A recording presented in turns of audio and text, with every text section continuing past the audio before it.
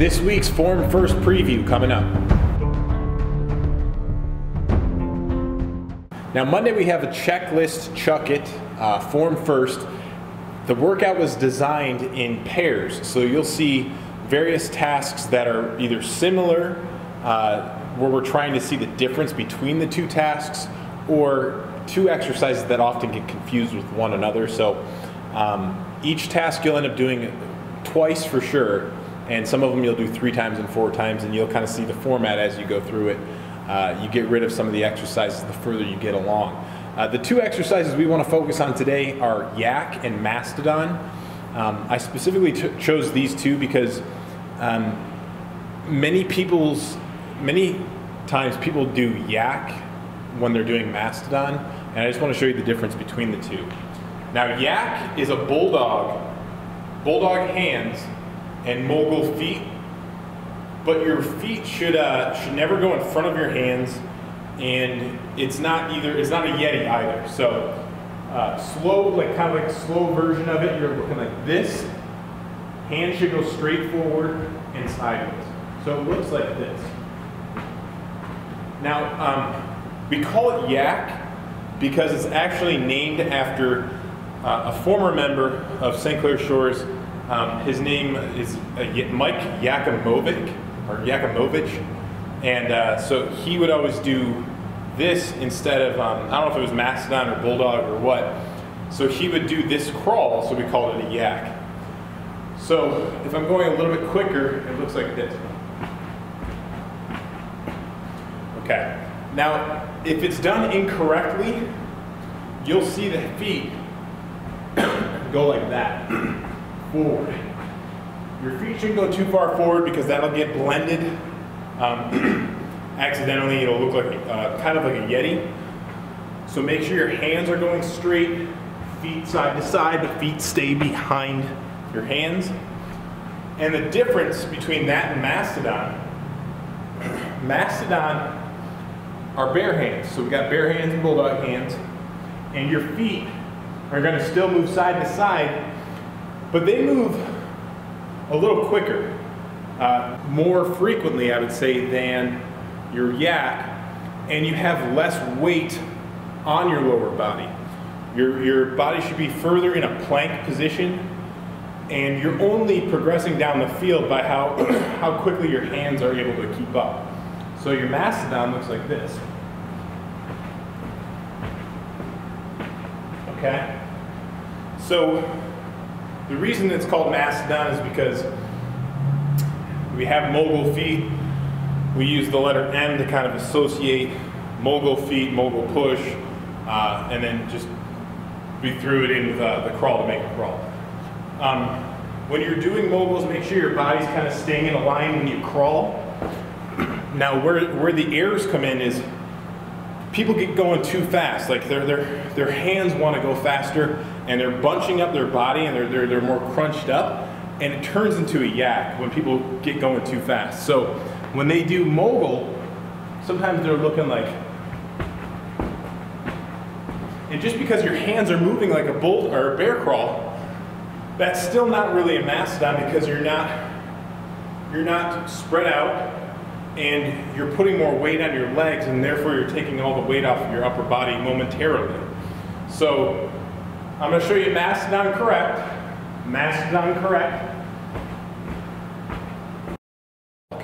Lycan is probably your first introduction to crawling, at least laterally, in a way where your entire body should be supported by your upper body and lower body, and you're working on transferring the weight.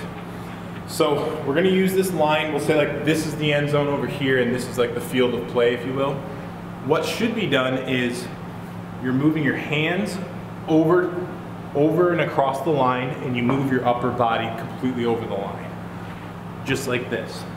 That's going to teach you how to do your monkeys and your mongoose and anything laterally, Amarok, Yeti, all that. But what's done very frequently is people are not clearing the line with both their hands and their feet, but they also kind of drag their one hand a little bit later instead of simultaneously bringing it up all the way and over. Okay, so it should look like that. What I'll see though, incorrectly, is kind of be like this. And it's kind of hard for me to duplicate it, but when I see it, it's somebody is trying to still kind of have a little bit of weight on their upper body.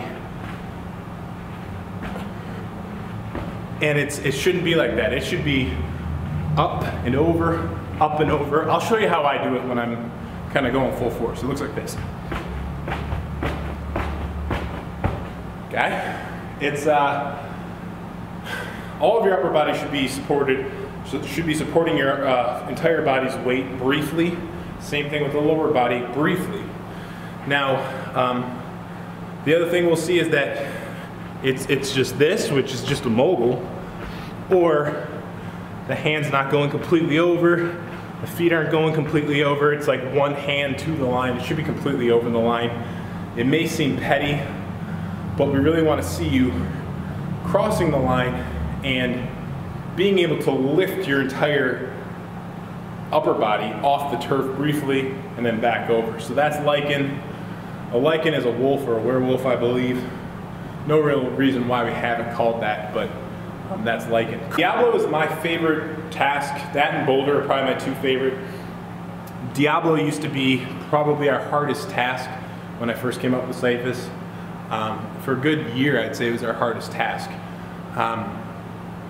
It was named Diablo because it was the hardest task. It was the devil. Everyone had like a love-hate relationship with it.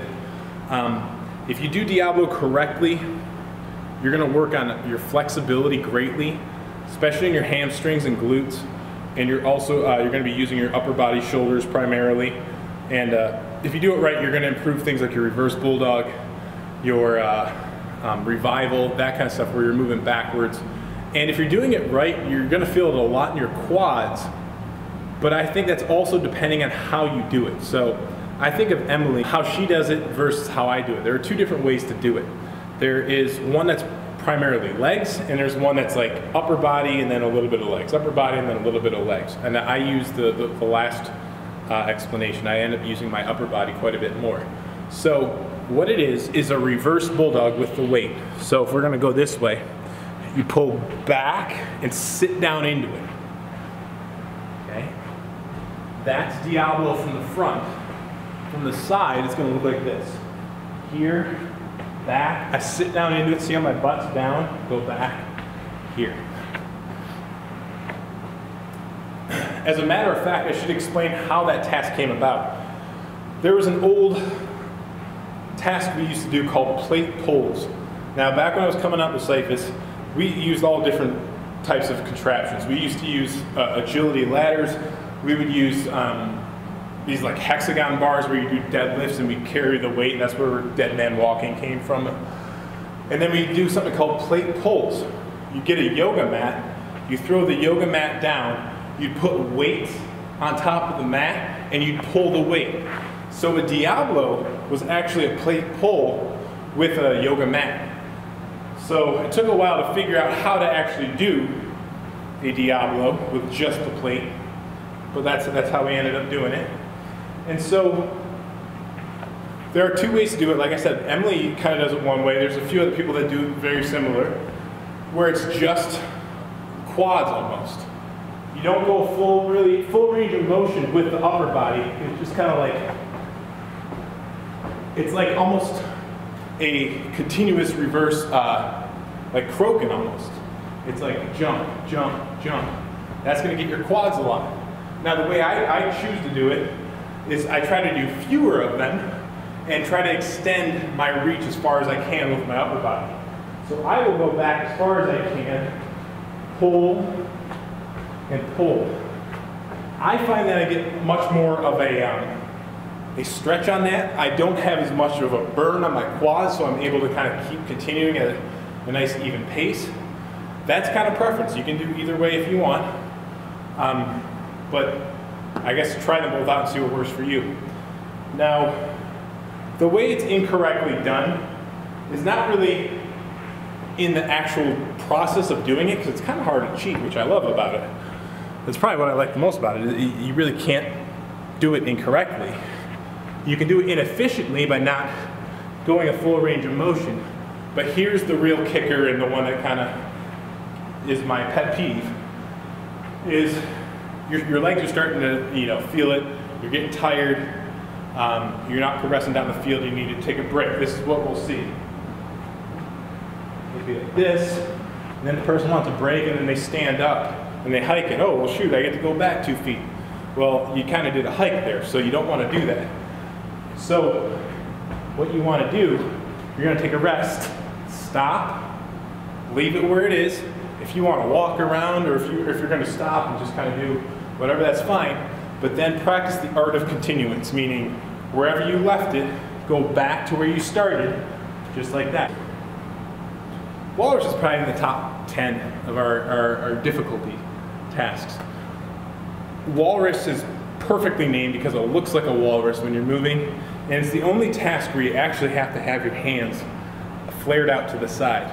I saw one person doing it recently on their knuckles.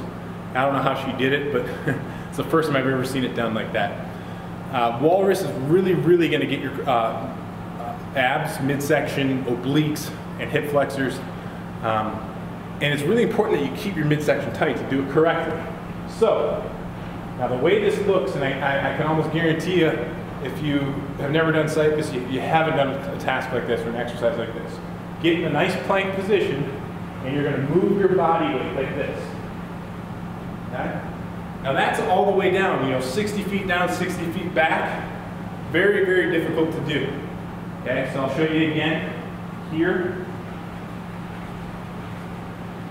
Okay, now the errors, or where you can go wrong with this, is being kind of flimsy in your midsection, and it's hard to pull the weight like that. So you'll be doing yourself a disservice if you're not really strong throughout. Or if you're sagging too low, that's not good for your back.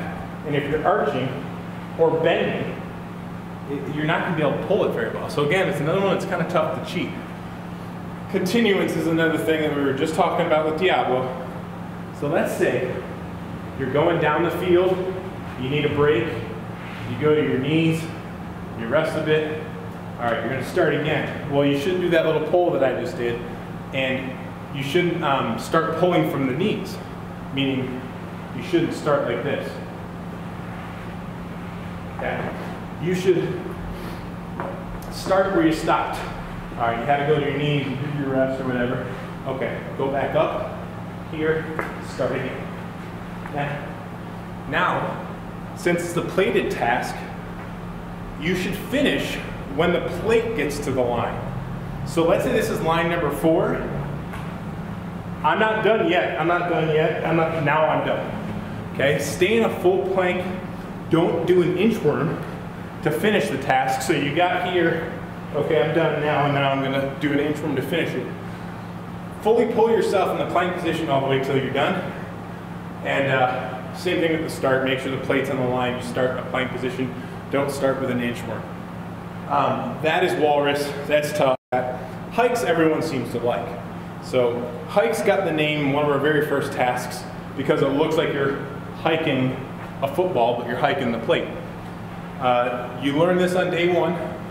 Hands are always in the top part of the plate, just like this, and you're just throwing it, not throwing it, but sliding it through your legs. Now, the pros are taught to teach initiation in hikes the most basic way. That means a nice good squat down, hands on top, throw it through your legs. Now, the more you do cyclists, you know that there's a much more efficient way, and I guess a more fun way to do hikes, and that's the Diablo technique. So you just learned how to do Diablo 2 segments ago. You're going to use that initial movement of pulling back with like a reverse bulldog movement, but transition all that weight to the hike. Okay, so let me show you how that works. Start with your hands on top of the plate and use your flexibility for like the best you can here, which means the further that you can have your feet in front of the plate and still support your upper body, the better, because you're going to be able to cover more ground and build up a little bit more momentum on the throw.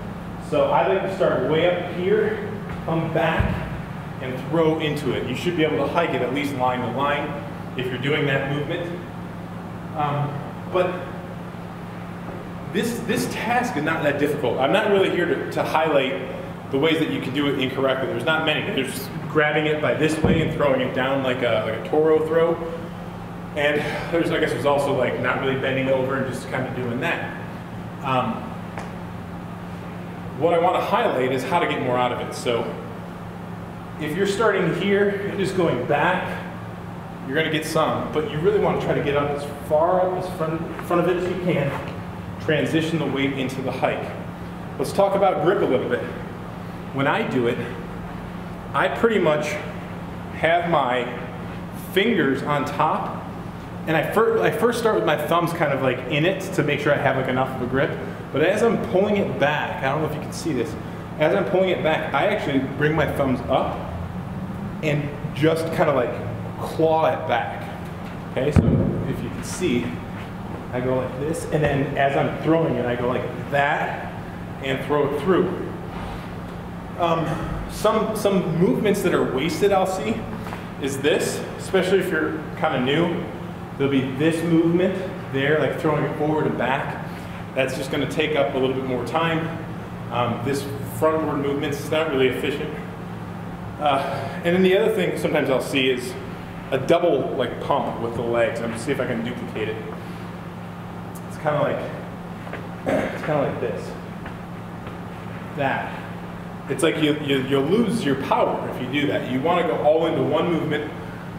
And sometimes if I'm trying to get a little bit more on it, like if I know that I'm close to hiking in 2, what I'll do is I'll kind of like fall back with it. So let's see if I can try that out too.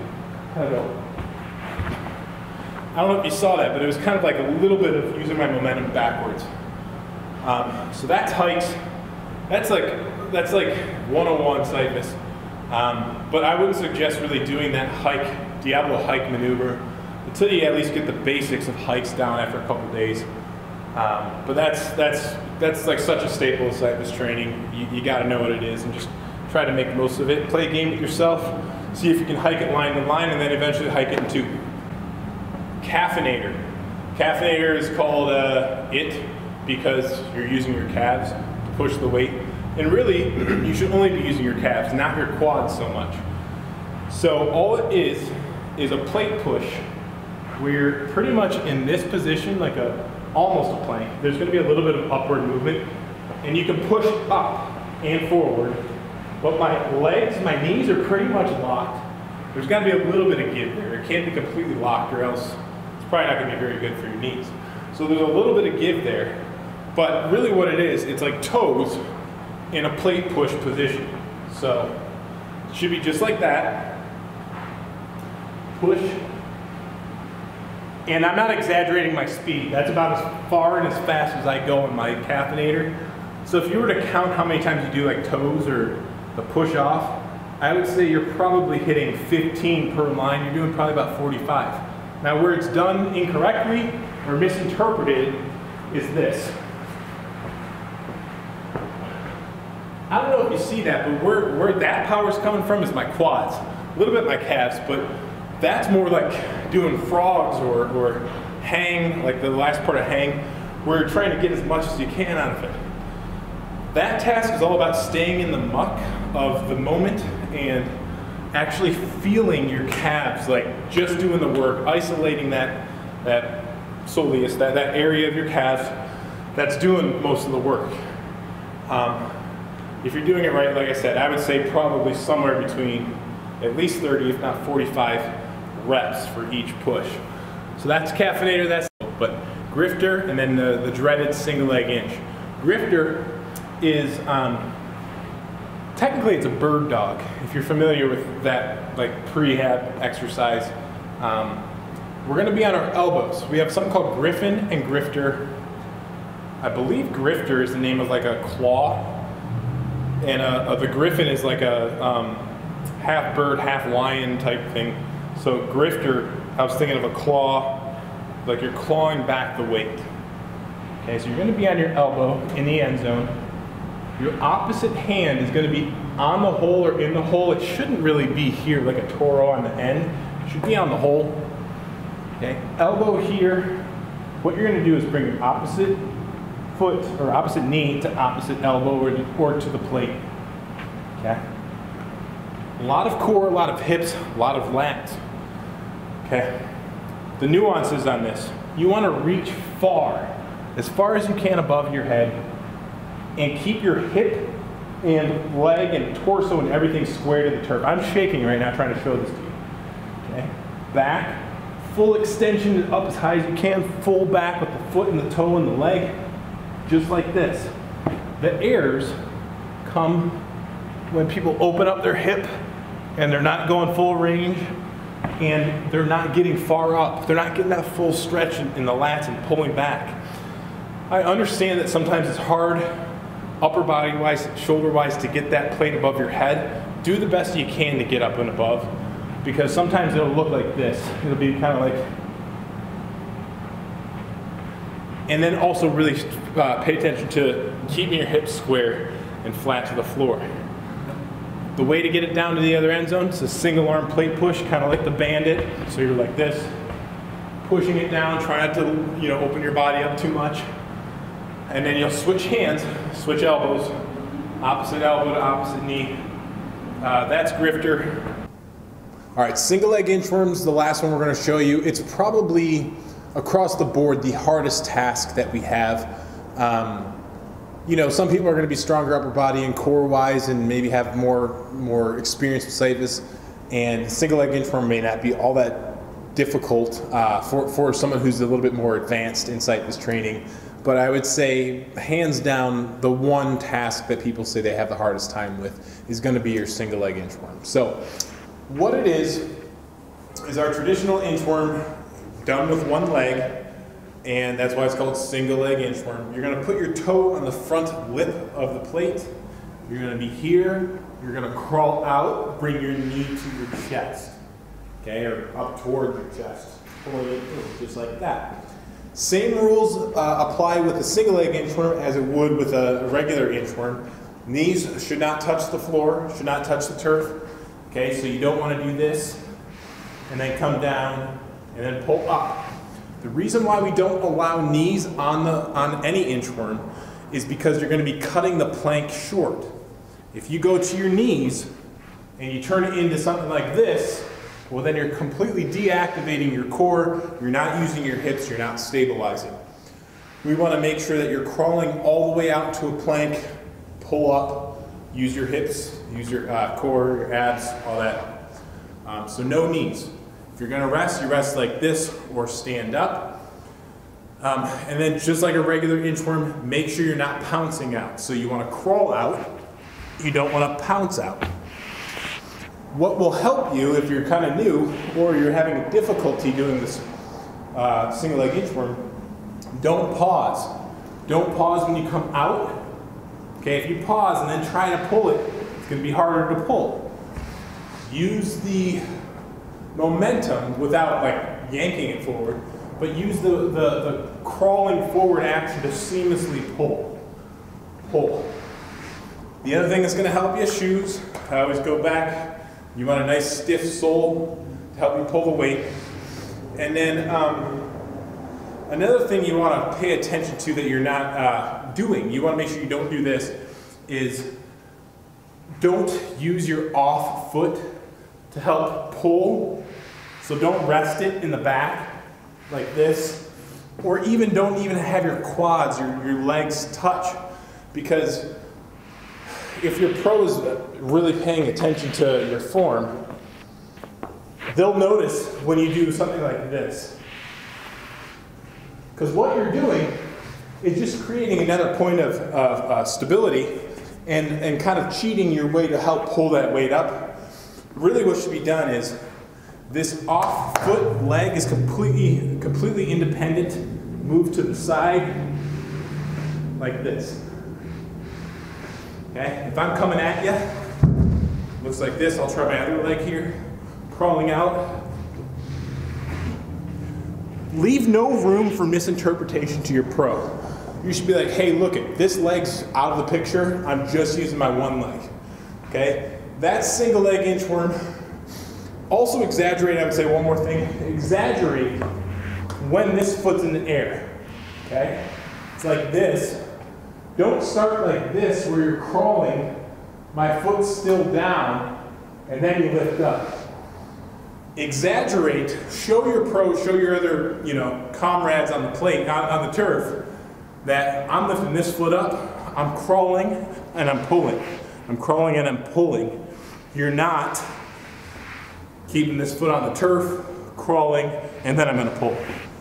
Okay? Try to show that you're really doing one leg. That'll show you and the people around you that you're doing single leg inchworm as hard as you can possibly do it, and you're doing it with the right form. That's single leg inchworm, and have fun with that.